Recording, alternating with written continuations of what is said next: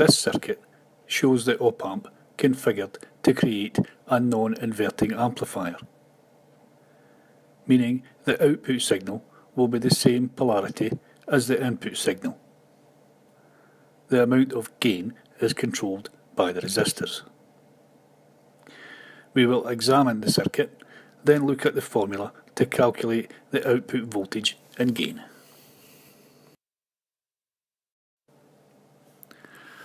Notice the positions of the inverting and non-inverting inputs.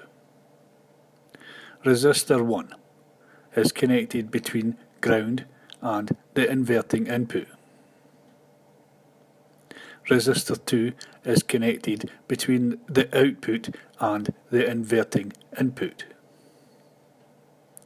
The input signal is a 10 volt peak-to-peak sine wave and is connected directly to the non-inverting input.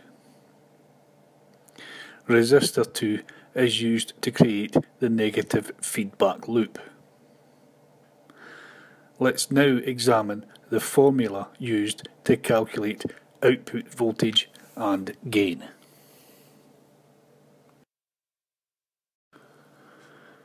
To calculate the voltage output, we use the following formula. Voltage out equals R1 plus R2 divided by R1 multiplied by the voltage in. So using the values from our sample circuit, the formula becomes voltage out equals 100 plus 200 divided by 100 multiplied by 10. So 100 plus 200 equals 300. 300 divided by 100 equals 3. 3 multiplied by 10 equals 30. So the output voltage for this circuit will be 30 volts peak to peak.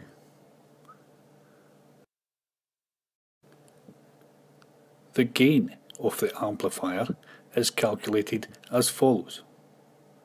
Gain equals 1 plus R2 divided by R1. R2 equals 200. R1 equals 100. 200 divided by 100 equals 2. 2 plus 1 equals 3.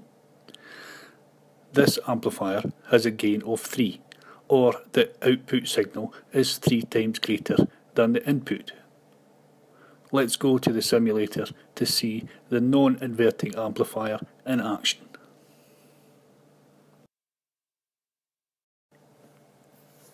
Before we play the simulation, we will highlight the input signal so it can be seen in the waveform viewer.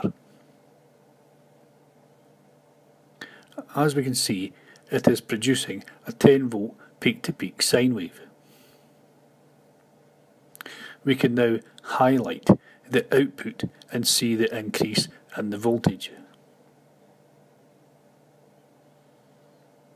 The op-amp's output is producing a 30 volt peak-to-peak sine wave as we calculated earlier.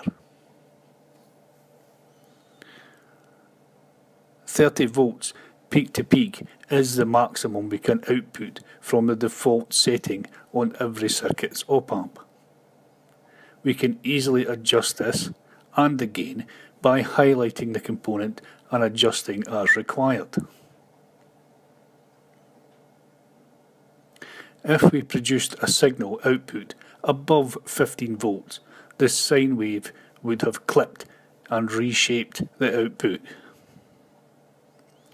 As we have seen from the inverting and non-inverting amplifiers, it is only necessary to add some standard components to create a very useful circuit.